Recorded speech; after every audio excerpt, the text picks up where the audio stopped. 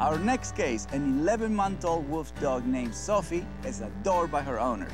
But as any dog whisperer viewer knows, love isn't always enough to produce a happy, balanced animal.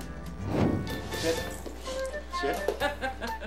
Growing up as a child, my mom did not allow us to have any pets. Easy. So as soon as I moved out into a place where I could have pets, yes, I got a dog immediately. Sophie is my third wolf dog. As soon as we started leaving her alone, We'll be back later. That's when we noticed that Sophie was going to be a problem with chewing. She's pulled things off shelves, papers. She's taken the mouse from the computer. She's also gone through our VCR tapes and tore up a very good collection of tapes. You never know what Sophie might eat. Everything went in her mouth. Because she really got that one. Sophie just wants to be with us, and she wants to be in the house.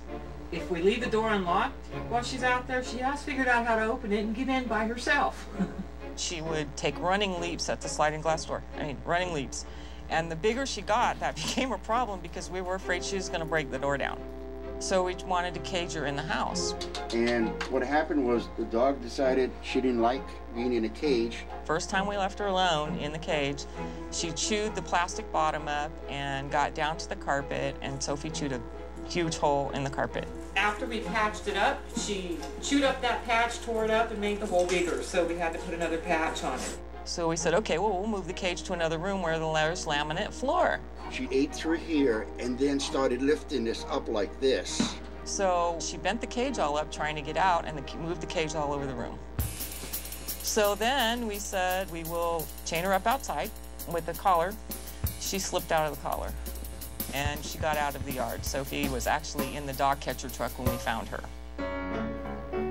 So we bought a chain link dog pen, and the first time we left her alone, she actually chewed through the pen. She made a hole, squeezed her way out. I mean, she even cut herself getting out. She had to get out so bad. Trying to get out from that fence, she will make herself bleed. Okay, let's go. After Sophie repeatedly injured herself in the pen, the frustrated couple decided to electrify the fence. Let's go. Come on. Come on. And once we had gotten that pen electrified, she would sit in the middle of that pen, not wanting to touch it anymore. She will just sit there in the middle, just sit there. And that's pretty much the condition you find her in when you get back to let her out. I think it's a form of separation anxiety. I think that she likes to be wherever we are. We're concerned only because when we leave, what happens? If she tries to get through the glass door and actually does that someday, obviously she's going to get very hurt. If she ever does get out of the yard again, I'm afraid she'll get run over and, you know, if she go to the pound, you know, yeah.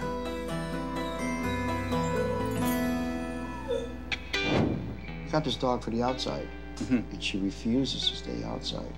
Is she wolf mix? Yes, she's hybrid? Yeah, right? she's supposedly 60% timber wolf. 60%. To me, she behaves pretty much like a dog. You know, this is the first one that just came and pretty much is around everybody, very calm inside the house. I don't really believe she's 60%. Really? I think Okay. she's got a lot of the shepherd in her, actually. Okay. Her behavior told me that she was a little bit more dog-like. She was coming up asking for social interactions, which is very much unlike what a wolf would do. The wolf is there, but it's definitely not 60%. So what do you guys do for exercise? I take her for a walk for 45 minutes to an hour every night when I get home from work.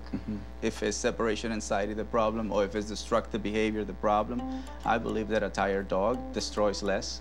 This is what we're going to do with your energy. Redirective. Right. Because anxiety can come not just from lack of exercise. Anxiety can come from lack of direction. Just tell them what you want, be clear with it, and follow through. Okay. Still to come, helping Sophie find balance.